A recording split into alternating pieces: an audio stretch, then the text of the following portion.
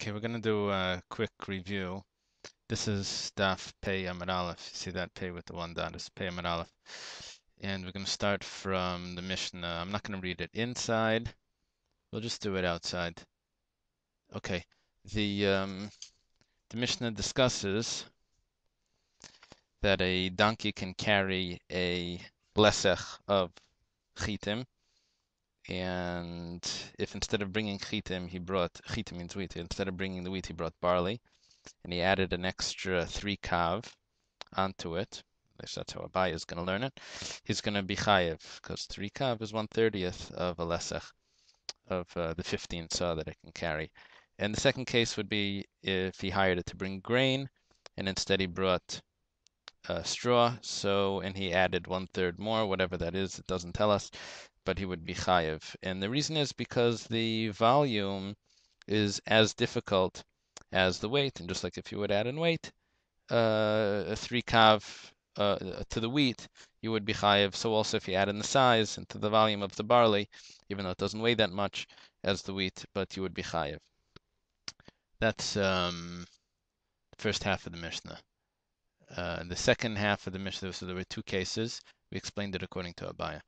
The second half of the Mishnah says that if you made up to bring a lesech of chitim, but instead you brought a lesech of barley, so in other words, now it's just the same size. So obviously you're putter because the same size is fine and the weight is less anyway. However, if you added, then you're going to be chayev.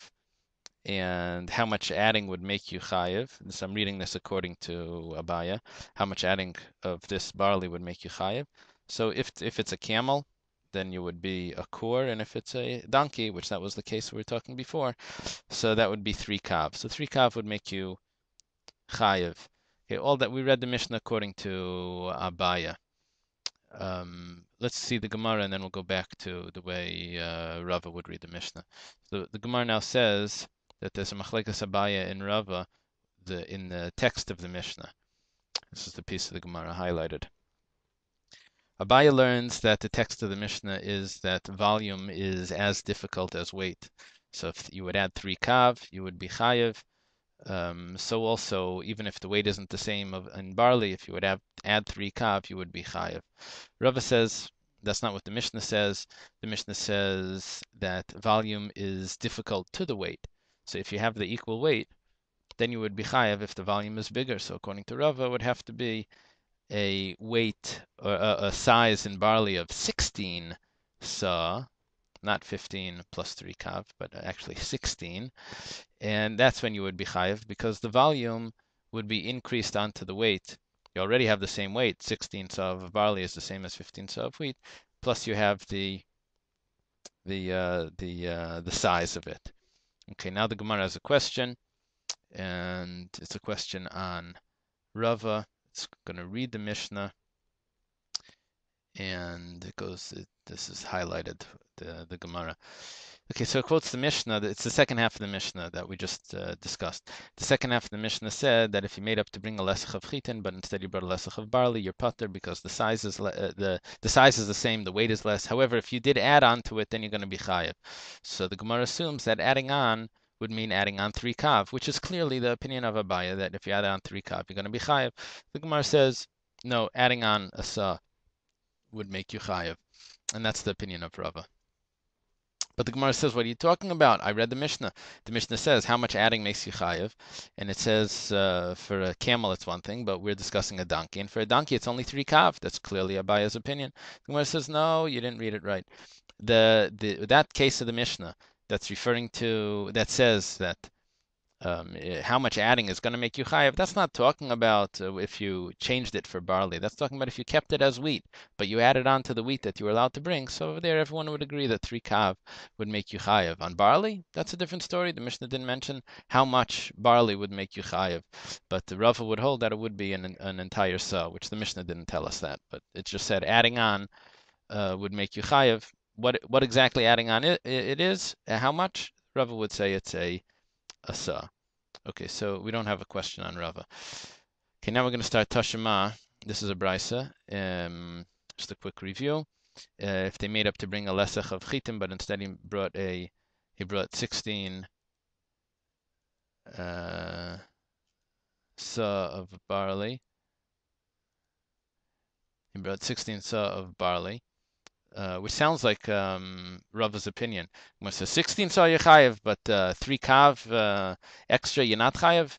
So Abaya would have to answer this. He says that it's talking about a different type of 16 sa. It's talking about 16 sa that were all smoothed off on the top, and therefore it was a different measurement than what we were dealing with before. Before we were dealing with 15 and a half sa. That means each of them, each saw, I guess they had small containers of saws.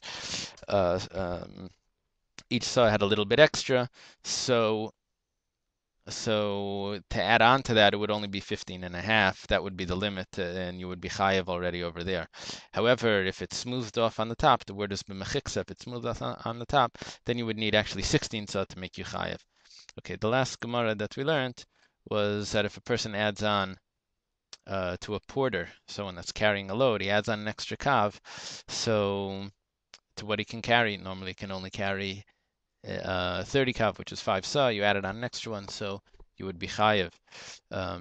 So the Gemara asks on this. I'm skipping a little bit, and then I'll get back to it. The Gemara asks why you chayiv if he's a regular person, he should feel it's too heavy and throw it off. So we gave 3 answers. Abaya's answer is that he did throw it off, but it hurt him immediately.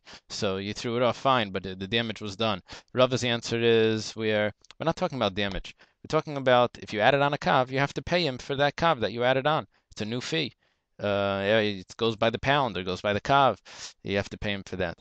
Rav Ashi says that he actually didn't throw it off immediately, and he didn't realize that it was extra weight that it was on him. It was kind of fooled. He thought that he felt it was heavy. He thought that it was his own weakness, but the reason why he didn't throw it off immediately is he thought, okay, I'm a little tired today or something. But not that there was too much they wouldn't be able to carry it. Okay, but then that's the 3 answers of why the person that adds on the kav would be chayev. The rest of the Gemara is that if you add on a lesech onto a small boat, you would be chayiv. If you had a kor onto a regular boat, an average boat, you would be chayiv. If you had 3 kor onto a large boat, a burni gedola, then you would be chayiv. Each one is 1/30th of what it can really carry.